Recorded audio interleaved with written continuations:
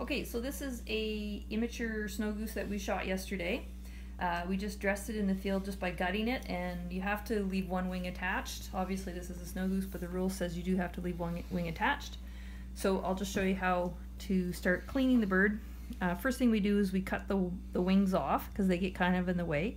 So at this bend here, this is just a flap of skin. You're just going to cut down through there and then bend back right at the joint.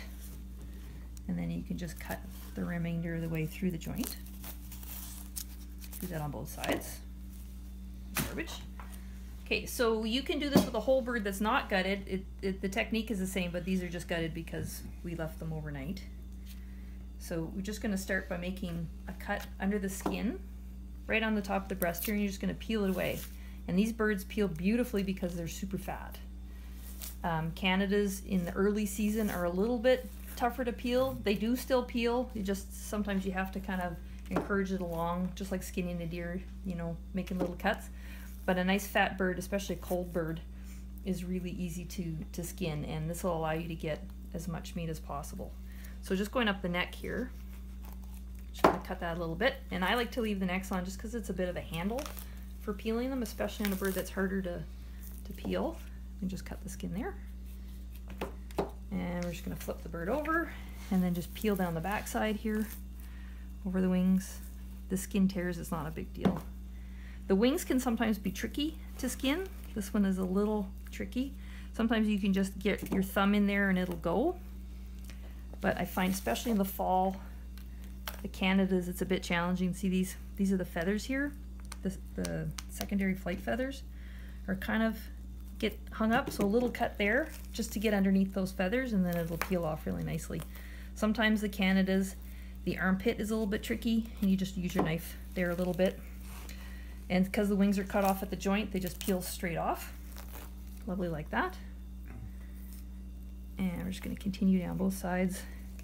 And we're going to try to retain a lot of this fat because we grind a lot of the goose up for ground goose. Use it for hamburgers. I got some in the dish right now. We're going to have hamburgers tonight with it. Anything you'd use ground beef for, you can use ground goose for. But it's a little lean, so we try to retain as much fat as possible in order to grind that in so you don't have to add fat. If I'm going to add fat, I usually add beef fat, but it doesn't matter, it's your choice. I have added bacon, which is really nice for hamburgers, to grind that in. So all this fat that's attached to the skin, I'm going to go afterwards and just take some of it off. And again, these wing feathers are a little bit of a challenge, not a big deal. I'm just using a fish filleting knife. I find that's the easiest. So I just made a little nick there so I could get my fingers underneath.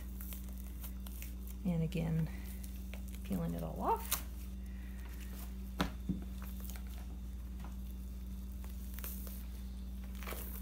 Oops, I'm tearing a bit. That's okay though. You can get it all off in just one big piece.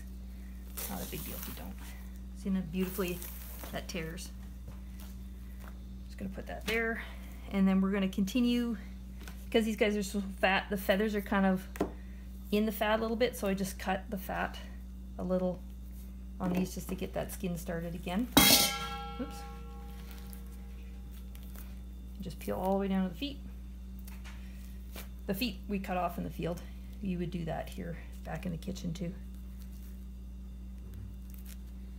Oops. Nice fat bird.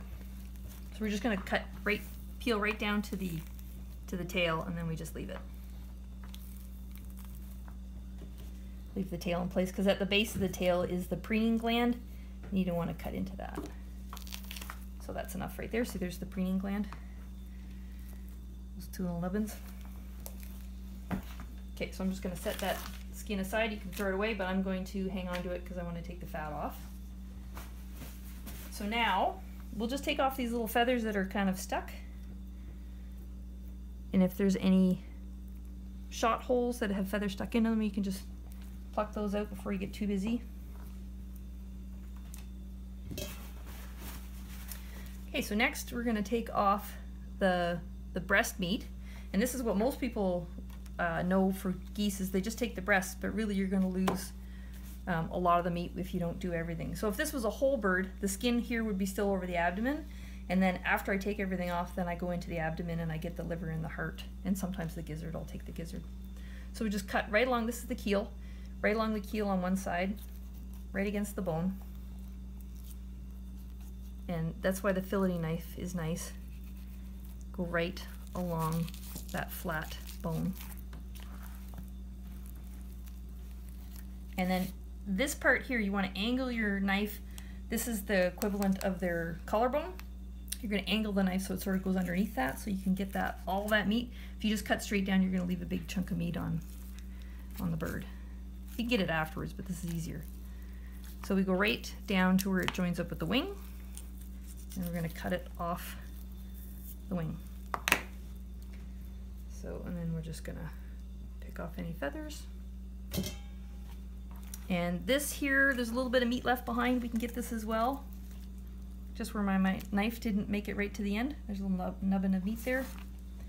Same thing on the other side. Right against the bone. If you're doing a lot of birds, you probably have to sharpen your knife part way through because you are cutting right against the bone. This part here, you want to get it all off. I've seen people breast birds and they don't even get the whole breast off. It's just a real waste. So again, your knife in at an angle, and because it's on the other side, it's a little bit of a different posture, but I'm just angling my knife right along the bone so that it tucks underneath that.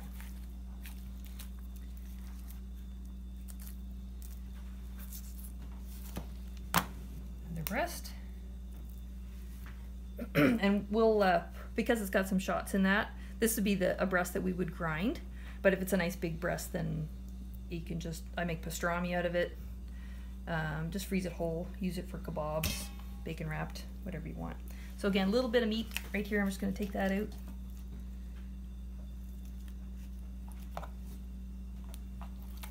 Okay, next we do the wings. And there's a lot of meat on the wings, and the reason why we skin the bird is so we can get all that meat off of it. Just get that feather out of the way. So I just take my knife and I run it away from me, and then I cut off right about there so that you don't have to trim that tendon that gets kind of caught up in the grinder.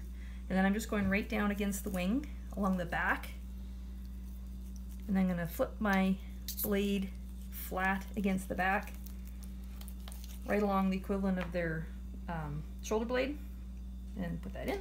That's going to melt around. And then this little bit of fat here, we want to make sure we get that. They've got a nice fat pad underneath their armpit. And then there's a little piece on the shoulder here, like on a Canada, that can be quite a big piece. This is a bit of a smaller bird, this snow goose. So same thing on the other side. Going to go up the wing bone first, and then we're going to cut off right about there just so that that tendon stays behind. Down to the back part of the wing. And it just sort of comes off as an L. Go down and then flat. And then just run your knife right along the back of the bird. And that's all meat. My angle's a bit bad there, so I'm just going to take that other little piece there. And if you didn't get a good angle on the collarbone, which is their wishbone actually, you can go back now and trim that off if you left some behind. Sometimes that bone is fractured and you don't want any little bone chips in your meat. That's really annoying. So next are the legs, and all you have to do with the legs is just hold on to the goose, and you're going to pop that hip joint out of the socket there.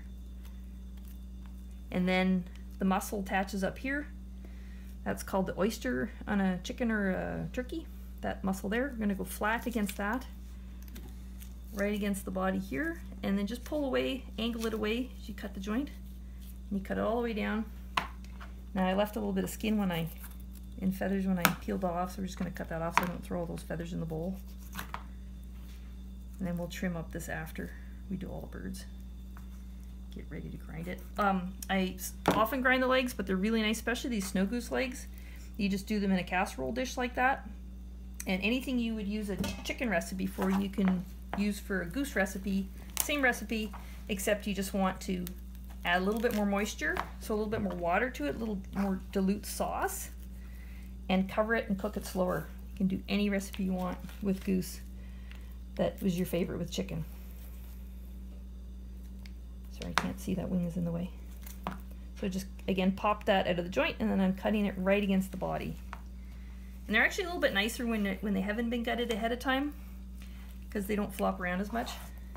So this is that little pesky bit of feathers that didn't come off when I was peeling the bird, so I'm just gonna cut it off there. And we want to keep all this fat, because this fat is great. And deer fat is kind of gamey, and you're always wanting to peel off all the fat possible, but goose fat's actually quite tasty.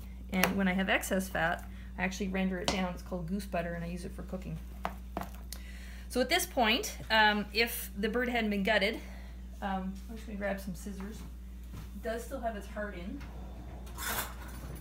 So at this point, what I do is, if the guts are still in place, then I make a little nick right here to sort of pull up the skin, make a little nick. And then I go in with a pair of scissors, and right where it goes from this keel to the ribs, right in here, we just cut that down with some kitchen scissors. And then you would just peel that up, and then there's a great big heart in there. And we grind that in with the ground meat, nice big heart. And then there's a lot of fat in the abdomen here, so I'm just going to cut that out. I don't keep the abdominal fat if the bird's been gut shot, or if you know, everything's macerated in there. But look at all that beautiful fat. So we'll grind that in, and we'll not have to add any fat at all, any beef fat at all, to this goose. So that's pretty much it. So basically a skeleton, and how long did that take? 5 minutes? 12 minutes total? Okay, so, and I was talking a lot. I'll move a lot faster. The next two, like there's, the necks are great if you want to make stew. Give them to the dog. Sometimes I keep them. This one I'm not going to. Well done.